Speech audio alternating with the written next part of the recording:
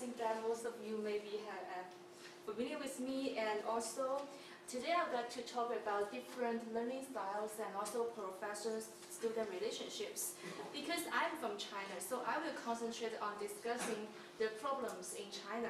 So actually, we Chinese students developed a very passive learning styles from our past 15 years of learning experience back in China.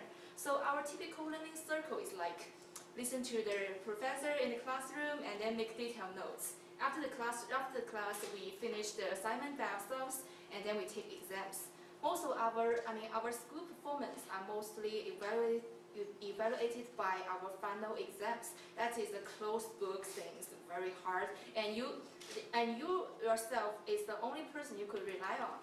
However, I think American students developed a very kind of active learning attitude and also ability. You like to ask questions in the classroom, interact with the professors, and participate in their classroom discussions, and even make this kind of presentation very often.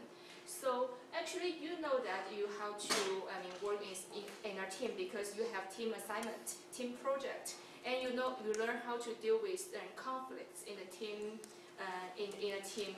among team members. So we international students have some difficulties after we bring our learning styles into the American classroom. First of all, we feel uncomfortable to ask questions in the classroom because in our perspective, asking questions is indicating that you are not paying attention to the professor.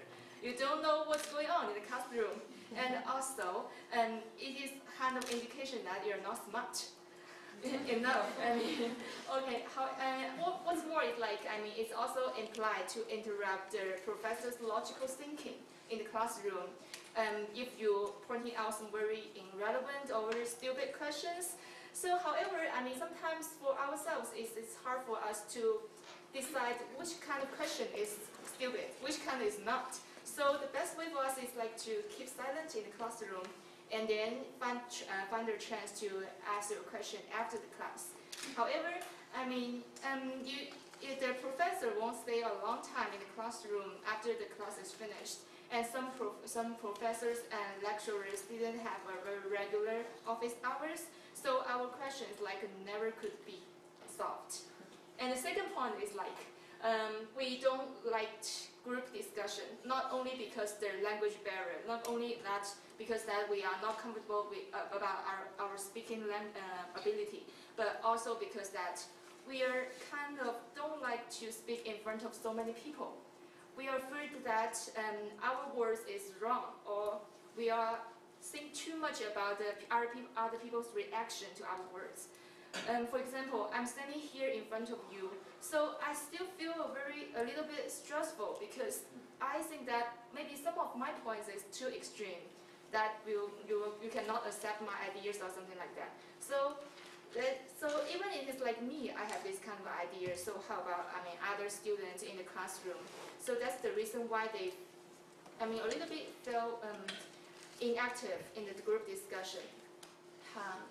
In addition, not only we Chinese students are very passive in learning style, but also very passive in the professor and student relationship. Because in China, there is a hierarchy in the education system, and teachers may think that it is a very good way to establishing an authority over students. They think that is a good education methodology. And so, for example, in our primary school and middle school, you have to follow the instructions and do exactly what teachers told you to do. And if you are misbehaved, you might be asked to the teacher's office, and even worse is they will inform your parents about your wrongdoings. So it is never a good news to be invited to a teacher's office. Yeah, this is true. However, after when we graduate from high school, we enter college. So the learning environment is more is a little bit more relaxed. But however, the habits we developed from our high school and primary school still exist. So we are very hesitant about communicate directly to the professor because we think that, oh, there might be some potential troubles will come to find me if I related to the professor or have a very close relationship with them. So that's the reason why even we came here, we felt a bit also very hesitant to communicate with the professor. However, I find that actually the student and professor relationship is more equal in the American campus. For example, I think most of the for me, it's like if I want to turn to help to a professor in School of Accountancy, and they will greet me like, "Hi, Corinne, how are you today? What can I do for you?" And these kind of greetings make me feel relaxed and give me the courage to pointing out my request. And most importantly, if your request is reasonable, they will be satisfied because most of the professor and the other faculty members are willing and also ready to help you. So I think that's the differences. And also one difference is like most American campus didn't have that big student base. So that means that more time could be used by each student. So all these elements lead to a closer student and professor relationship in the American campus. However, not all international students and also Chinese students notice these points. So that's the reason why we take the initiation to dealing these issues in School of Accountancy. And we also want to put it out spread it out into the whole Daniels.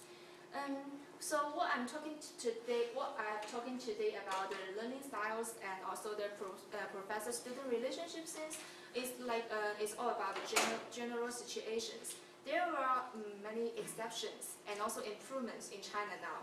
However, we could not deny that this kind of negative influences are still influencing our Chinese students' daily behaviors.